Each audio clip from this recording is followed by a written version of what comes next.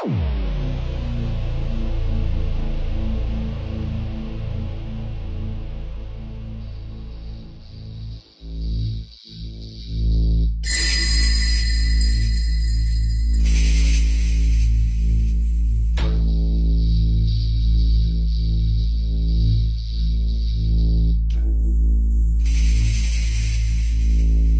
things give directions to the lands of gold.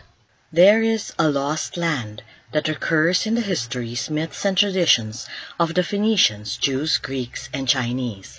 The missing piece of real estate was supposedly a part of a larger landmass that the Greeks called Aurea Chersonesus, the Golden Peninsula, in which Crete, the island of gold, would be found. China called it Chin Lin, Golden Neighbor, and a specific island within this larger area was given the name Chinchu, Gold Island. Similarly, India has tales of Suvarnabhumi, where Suvarnadvipa, the island of gold, is located. Jews and Phoenicians call this land by the most ancient name, the lands of Tarshish and Ophir. Direction number 1 comes from the Bible. The Bible tells us that after the flood, the world was repopulated by Noah's 3 sons, Shem, Ham, and Japheth. Ancient texts, traditions, and maps show that the lands north of the Mediterranean went to Japheth, the continent of Europa. Ham got the southern lands, west of the Red Sea, Africa, while Shem got the southern lands to the east, the continent of Asia. Eber, great-grandchild of Shem, son of Noah, was the father of Joktan, the father of Ophir. Ophir and his brothers were given the lands to the east of this southern domain. Now their settlement extended from Mesha as you go toward Sephar, the hill country of the east.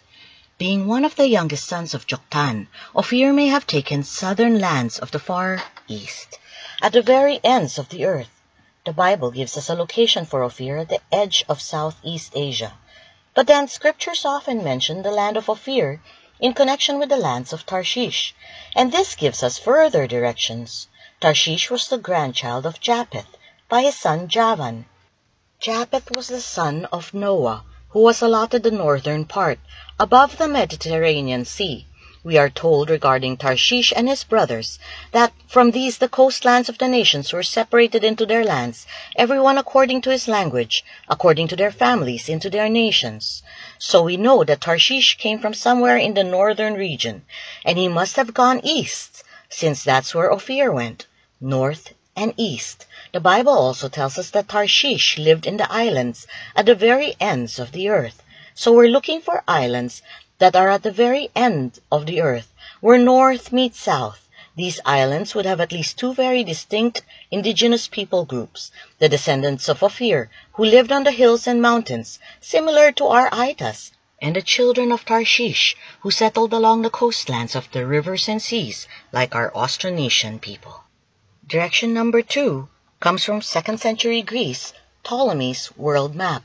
Applying geometry and mathematics to the study of Earth's geography, 2nd century Ptolemy used scientific methods to project the sphere of the Earth onto a flat surface, making a world map that listed 8,000 places, including the Aurea Chersonesus, the Golden Peninsula, where Crete, Gold Island, could be found. Scholars believe that the area he referred to as the Golden Peninsula is the area we know today as the Malay Peninsula. Number 3. The Periplus of the Erythraean Sea, a guide to navigation and trade in the waters of the Red Sea, Persian Gulf, and Indian Ocean. The Periplus of the Erythraean Sea gives us directions on how to get to Crete, the island of gold. And just opposite the river Ganges, there is an island in the ocean, the last part of the inhabited world toward the east, under the rising sun itself. It is called Crete. The Periplus also tells us that China was directly north of Crete. After this region, under the very north, the sea outside ending in a land called this, China. If one were to draw an eastward line from the mouth of the Ganges, as directed by the Periplus of the Erythraean Sea, to the last large inhabited island in the ocean, we hit the Philippines. Then from the Philippines, a line drawn north would hit China. Number 4. Documento numero 98.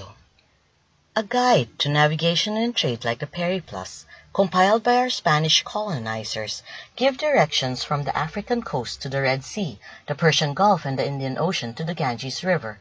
From the Ganges, it seems that they traveled the inland rivers to the Asian kingdoms, under the heading Lusos, in the subheading Ophir, followed by these details.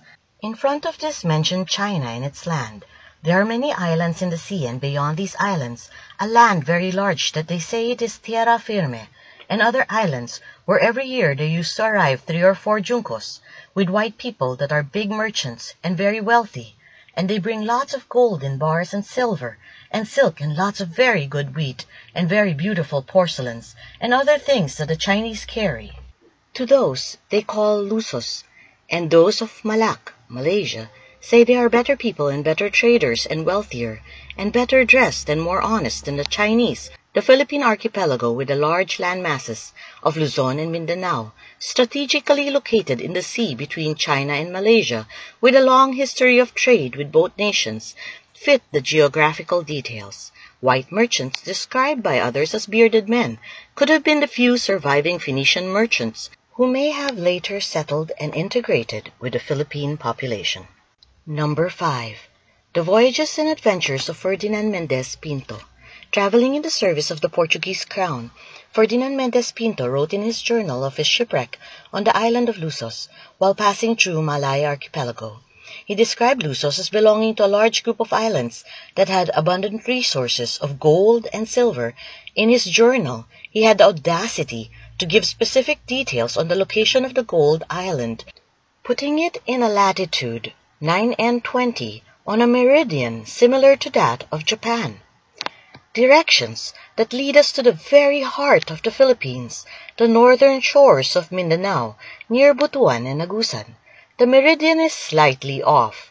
Japan is around 135 degrees, while Philippines is at 125 degrees, but the meridian was not officially set until 1851, so for someone living in the 1500s, he did very well.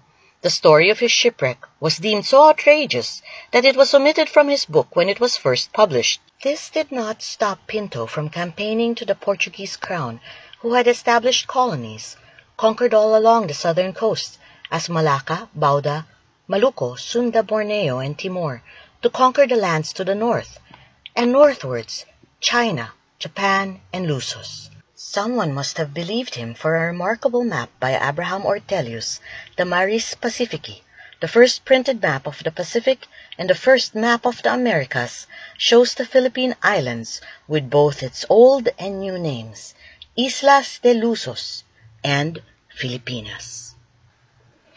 An inscription in Fort Santiago, attributed to the Philippine national hero Jose Rizal, says, "To foretell the destiny of a nation, it is necessary to open the book that tells of her past." Thank you for joining us in opening the book of the past, in hopes for a brighter future. Learning history, 5 things at a time.